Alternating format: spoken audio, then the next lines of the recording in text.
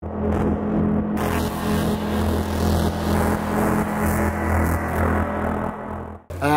Mr. Eric Norlander, here with IK Multimedia and Uno Synth. Who saw that coming, right? Who saw that coming? Hi there, Nick and Sonicstate. Good to see you as always. So, check this out. It's a true analog 2-oscillator monophonic synthesizer from IK Multimedia. It starts off with 2 variable shape oscillators, and the wave shape is actually continuously variable. So we can go from triangle to the sawtooth wave, from the sawtooth wave to the square wave, and as you saw, everything in between, and then to pulse width modulation. And not only can we do pulse width modulation, we can actually modulate the complete shape of the wave. So if you want to modulate between triangle and saw, you can do that. If you want to modulate between the sawtooth wave and the square wave, we can do that. All right, so it's continually variable. Continually variable, and that's true for both oscillators. So, and they're independently modulatable. So you can, modulate the shape of one and not the other, or both of them together, anything you like. You could have pulse width modulation on one, you could modulate between the triangle wave and the sawtooth wave on the other. Of course, we can tune our oscillators independently, plus and minus 1 octave, and then in the middle of the knob travel is our detune. So this is in cents. Okay. So if we want to go, we want to go up 10 cents on that one, we want to go down 16 cents on that one, or if we want to go, let's say we want to go up a fifth, that would be 7 semitones, like that. So you've done some smart stuff with the UI to kind of be able to utilize the controls that you've got, right? I like the way you said it, yes, thank you. Yes, we tried to keep it as simple as possible and as compact as possible, because as you can tell from the super compact design and the real streamlined nature of it, we really want this to be the analog synth for everyone. So, I own a giant 1967 modular synthesizer. Yeah, we know you've got loads of synths. Yeah, it's worth more than my house, I think. But, you have to have a university degree to work that, I imagine. So we wanted to design something that anyone could play. So whether you're a, virtuoso prog rock university graduate, or you're a kid that wants to make EDM music on the train, right. We tried to come up with a design that would meet all of those needs. So, as you mentioned, the interface is matrix edit kind of thing, right? Yes. Yeah. Right. So we have the oscillator section, and then 4 knobs. So our wave shape for oscillator 1, wave shape for oscillator 2, tuning for oscillator 1, tuning for oscillator 2. The next section is the filter. So, and we have, of course, filters very important on an analog synth. It's a 2-pole multi-mode resonant filter. So we've got our low pass, high pass, and band pass. And of course, resonance. Overdrive. This is a big deal on the synth. It's actually a custom overdrive circuit that will go from subtle saturation to full-on distortion.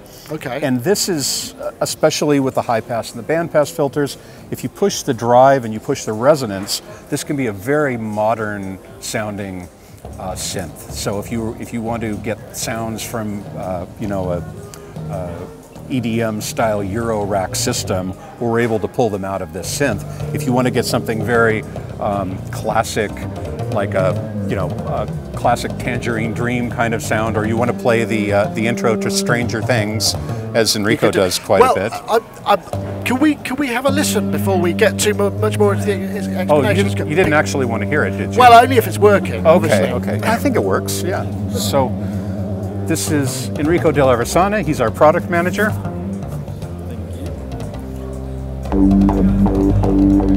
So it's got a sequencer and kind of groove box type of stuff built in. There are 100 presets, and each preset has its own 16-step sequencer in it, along with an arpeggiator.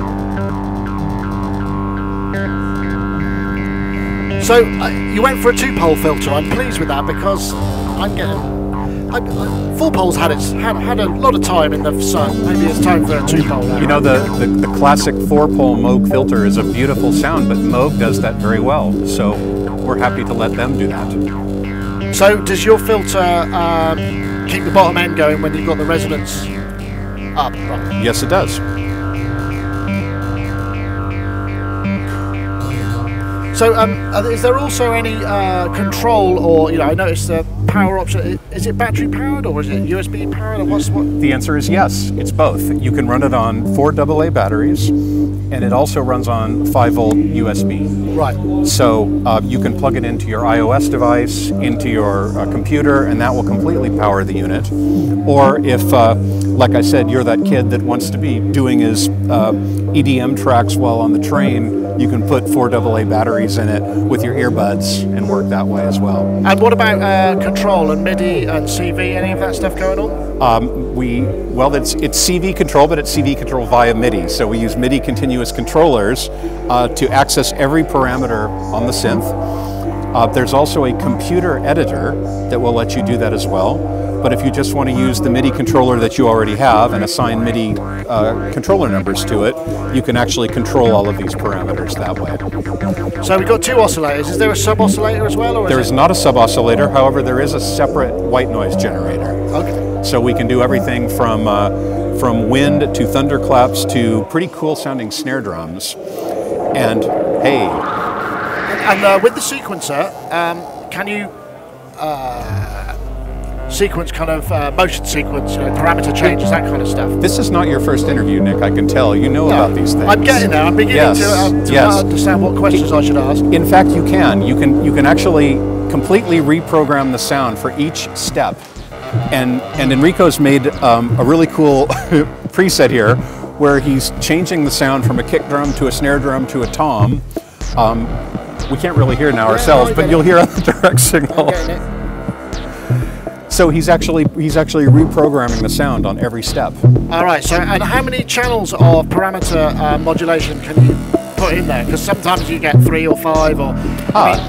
I think it's 20, right? 20. Oh, nice. There's 20 different parameters that we can automate Simultaneously, right? Yes. Oh, that's cool. Yes.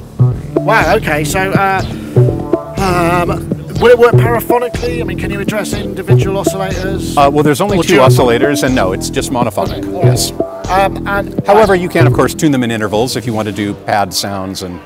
And I guess you could automate the interval between the oscillators on each step, so you could effectively have a tune.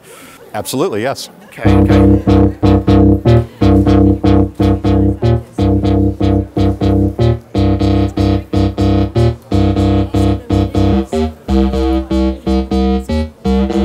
Is there sync? Am I hearing sync in there somewhere as well? There's no sync. No sync. So, portable, kind of fun, battery powered. I mean, what? You're the guy who's are you the driving force behind this, or did you kind of take a brief and run with it? I mean, what's your involvement with this, Eric? It's been a really awesome collaboration between IK Multimedia and Sound Machines, who actually did the electrical circuit design. I had a lot to do with the interface, of course, and our CEO of the company had the vision for a gadget synth in the first place, a product that you can take with you anywhere. That's very much the spirit of IK with the the whole mobile device line. Enrico has done different Enrico, has done quite a bit of work on the sequencer section to come up with like a lot of these automatable parameters and a really nice interface that lets you not only record things but edit things. I should mention about the sequencer. You can also, what was I going to say? I completely lost my train of thought. That's all right. I could ask you a question and throw you completely if you like. Yeah, that would be great. LFO, what sort of rates are we talking about with the LFO? We go up to about 20 hertz. We do not go into the audio range. But we have 7 different LFO shapes. We have sine wave, of course. Triangle wave. Sawtooth down. Sawtooth up, square wave, random, and sample and hold. Good solid corner on that as well. Is that MIDI clockable? Yes. In fact, if you plug it into your computer via USB and you send it MIDI clock, you can turn on sync and it will automatically sync to your MIDI clock and it'll even start the sequence for you. Ah, right, okay. There's also an arpeggiator, of course, and the arpeggiator has 10 modes.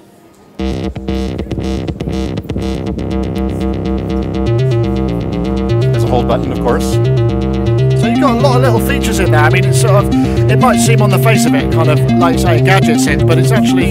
Yes. Yeah, okay. Has it got MIDI connection, so you can just plug a MIDI keyboard in it, or do you It does. Now it uses our... Here, we can turn it around for you.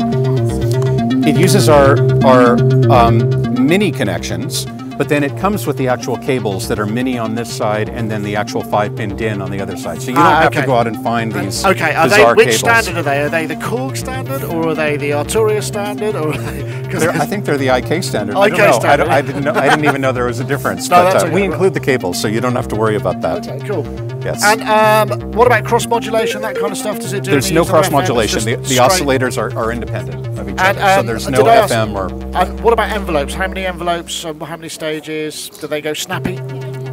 Yeah, okay, so let's go through all that. Those are 3 great questions. There are 2 envelopes. There's a filter envelope and an amplitude envelope. On the front panel, we give you 2 stages for each, and we basically chose the stages that you use most on this kind of a product. So it's the filter attack and decay, Yeah. and it's the amplitude attack and release. Now they are actually 4-stage envelopes, so they're complete ADSRs for filter, complete ADSRs for amplitude. We didn't want to fill up, we didn't want to give you too many rows here, and we wanted to keep it at a certain price point as well. So those additional 2 stages for each envelope are addressable via MIDI CC or via our computer editor. Ah, okay, so you don't get them via the front panel, but you can get to them elsewhere. Okay, Yes, right. I understand. exactly. Yeah. Exactly. Do they loop? The envelopes do not loop. Okay. Yes. Okay, right. So We had to, as you can see, we had to make the decisions between something that could give you a very wide variety of sounds, but also not require a university degree for you to yeah, operate. well, absolutely. I mean, price and function are obviously, those are the things that one has to work with as a designer. Yes, I yes. mean, this is pretty affordable, right? It's €199, €199, $199. In Europe, that's exclusive of taxes because obviously it's different in different countries. And when's this actually going to be available then? July 2018. Okay, right. Yes, So pretty in time soon. for my birthday. Ah, Yes. excellent. Well, release Maybe on your someone will give me one for my birthday. I can't believe you haven't already got one, Aaron. Or at least 10, probably. In Right. some kind of giant configuration. We actually talked about doing this like kind of art piece where we would have like 16 of them all linked together and like doing this big massive sequence, but maybe we'll do that next year. And I guess, at this kind of price, you could kind of put some programmable. Is the firmware upgradable? So you could put like MIDI overflow for polyphonic operation, that kind of stuff? It doesn't do MIDI overflow right now, but if there's a demand for that, it's certainly something we could add. And what about, are there any other kind of hidden modulation routings that you can get to via the editor that perhaps you can't get to via the front panel? I mean, aftertouch or, CC modulation depth, that kind of stuff? Yes, we can program all of that. You, of course, would program pulse width modulation that way. Envelope 2 to pulse width, envelope 2 to oscillator shape. That's all done with MIDI CC. And we actually provide the editor, so we're not reliant on any kind of a third-party editor. There's an IK computer editor for All right, cool. that actually looks really cool. I mean, you know what our VIs look like and all of that. Ah, that's something. We should talk about that thing over there, Well, too. maybe we'll do. Let's save that for another video. Okay, right. We're going to maximise the impact. Yes. So perhaps you could give us a couple more sort of audio examples and then play us out. That would be great. Is the output on stereo? It's a mini jack, or it works with a stereo mini jack. It's monaural, so there's no panning effects or anything. But it works with a stereo mini jack. So if you plug in earbuds into it, it's going to be in both of your ears. Okay.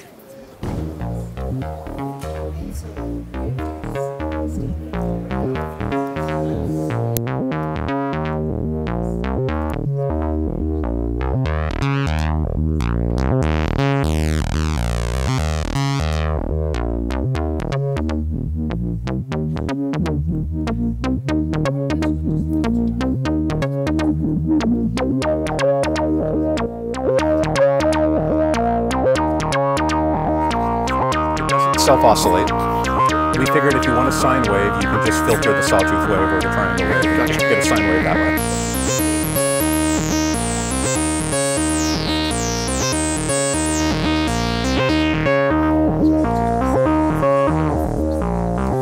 And what about, is there swing and step length? I mean, it's up to 16 steps, or is it more than? Up to 16 steps and there is swing.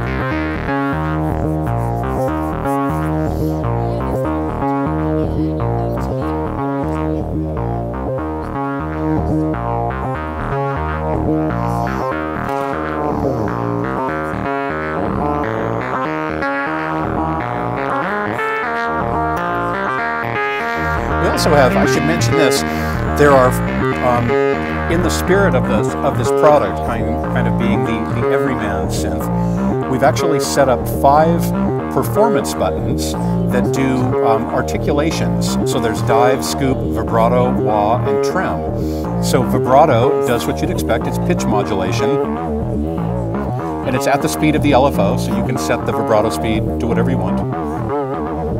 Ah, okay. Wah is filter modulation. So there's a preset routings. Yes, and then tremolo is amplitude modulation. And that uses the internal LFO of yes, exactly. And then dive and scoop, these are articulations that we were inspired by some older synths like the CS80 and the Roland SH2 and SH5, where you could set a preset dive or scoop. So dive goes like a whammy bar. Exactly. So dive goes down to the note, scoops up to the note. Okay. Cool. So, like we say, so did you say July? July. July. Yes. Available at all good retailers. Yes. How do you say that? Available at a retailer near you. Eric, thank you very much. Thank you, Nick. Pleasure.